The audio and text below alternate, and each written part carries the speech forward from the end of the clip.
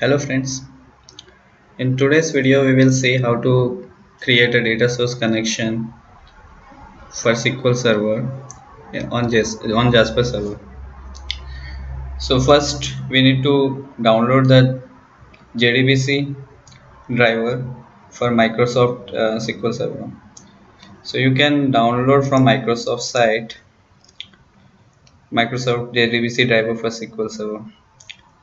So once you click, the download will start, and then when you extract, it will extract like this: JDBC, SQL JDBC in. So inside this we have two JDBC drivers like SQL JDBC and SQL JDBC 4. 4 is for higher versions and this is for lower versions.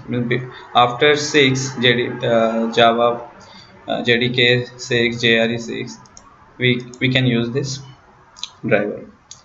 So we need to copy this JDBC driver into a Tomcat Apache server, which is installed in which is the installed directory of Jasper server. So if you go to Jasper report server, Apache Tomcat lib directory, you need to paste here. I already pasted SQL JDBC project. After this, we need to restart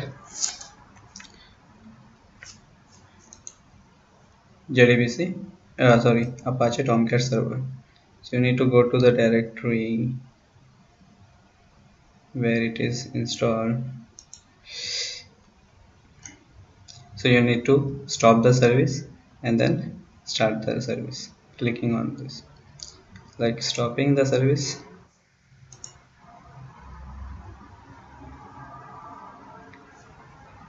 and then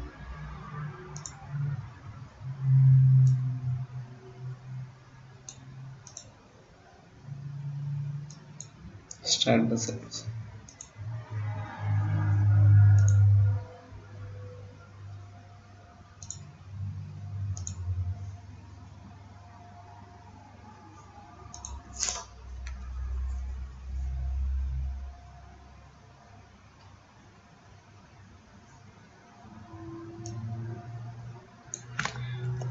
Then again open the server,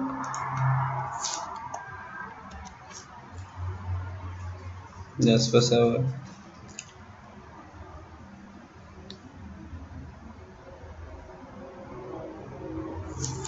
It will take time because the service starting in back.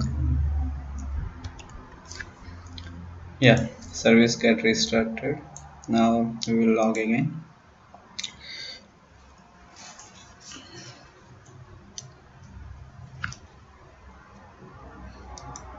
So here in data source folder we can add resource, data source,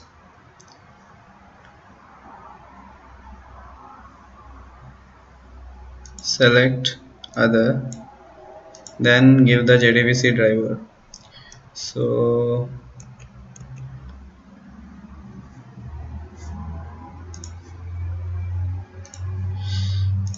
this is the com.microsoft.sqlserver.jdbc.sql server driver is the JDBC driver which we are using, and then we need to give the RDL URL.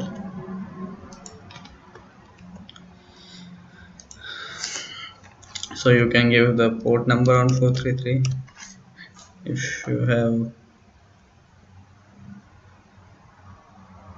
multiple instances running on different ports. Username, here we should give the SQL Server authentication user, not Windows authentication.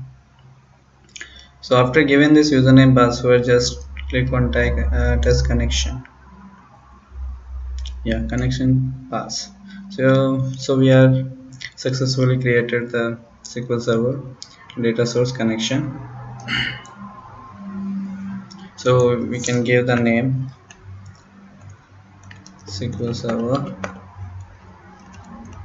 data source.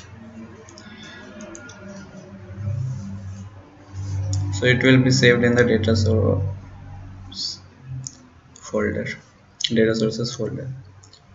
Thank you guys. If you're liking my video, please comment, like or share. Thank you.